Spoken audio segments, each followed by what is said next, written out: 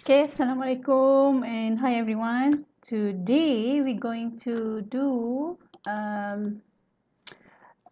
revision on the Johnson rules, okay? On having two machines and we have a few jobs, how to rearrange it, okay? So we have 7 jobs and then we have two machines here. Find the optimal sequence using Johnson rules, and then we need to find the throughput means that the whole process of these two machines, okay, what is the total time, and then we need to find the idle time for each machine first, and then we total up, and then we need to find the total waiting time for the job, in which we have 7 jobs here. So we're going to total up the waiting time for the job and then construct a Gantt chart, and then what kind of improvement that can be done to reduce the waiting time. Okay, first we need to do the sequence, okay, based on the Johnson rules. Okay, since we have two machines here, A and B, so if you get easily confused, the best thing is to do it vertically. Okay, machine A first, the machine B, and for this question, they do it horizontally, so we need to be very careful. Okay, the first one, for the both machine, we need to find the smallest or the minimum time. So from this number is 8. So since 8 is located for machine A, so we go to the front door. Remember the front and the back door I taught you earlier.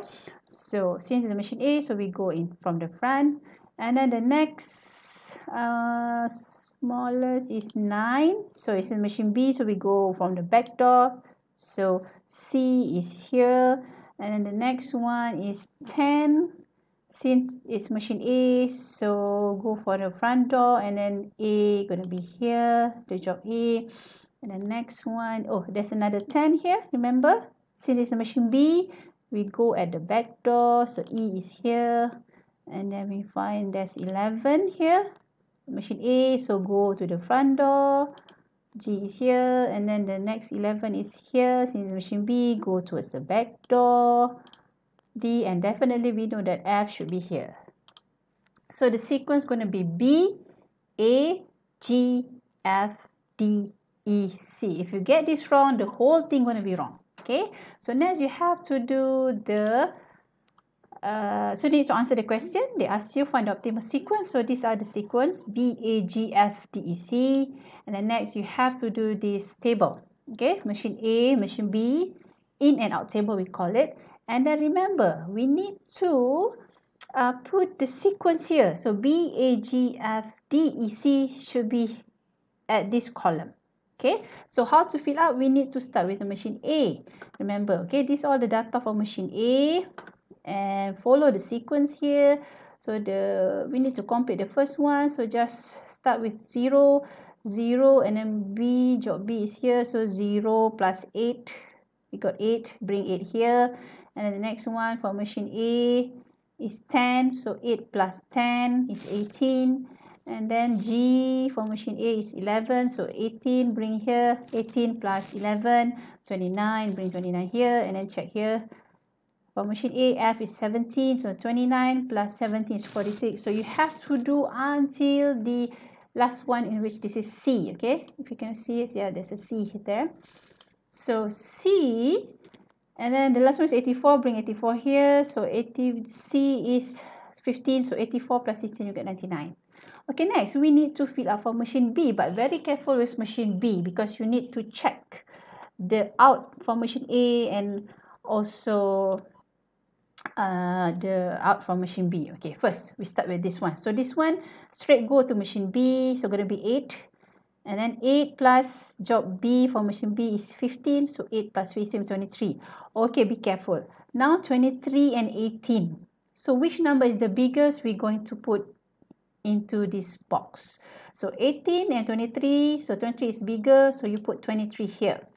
And then 23 plus machine B, job A. So machine B, job A is 15, so 23 plus 15 is 35.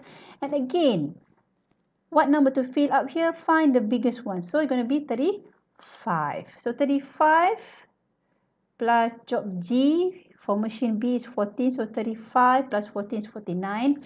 Again, what to fill up here? Put the maximum number. For this case is 49, and then 49 plus F for machine B is 13. 49 plus 13 is 62. Again, choose the biggest number. For this case, this time 62 and 66. 66 is biggest, so you need to put 66 here. 66 plus machine B D is 11. So 66 plus 11 is 77. Again, which number to choose? Choose the biggest one, 84. And then 84 plus E for machine B is 10, 94. And again, 94 and 99. Choose the biggest one, so 99, 99. For machine B, C is 9. So we got 108. Okay, now we have complete all the table. Now we can answer all of this question.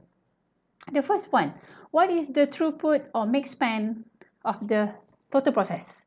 So in this case, we look at this number. The last number is 108. Again, check again, is it in hour or in minutes?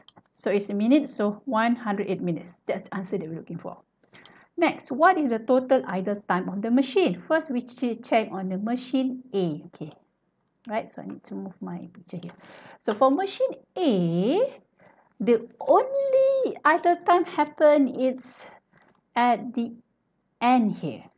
Okay, so for M1, when machine A is continuously feeding with the job, only the last job that they have idle time, because when it done with the job C, and then machine A will wait for job C to be completed in the machine B. So the only idle time for the machine A is at the last part. So 108 minus 99, so you get 9 minutes.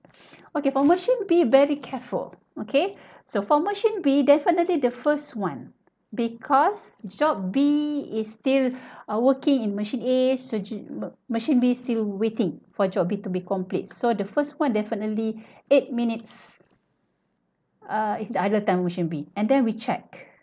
If they have a different number here, we need to calculate the idle time. Okay, this one, same. This one, same. This one and this one, there's a different number.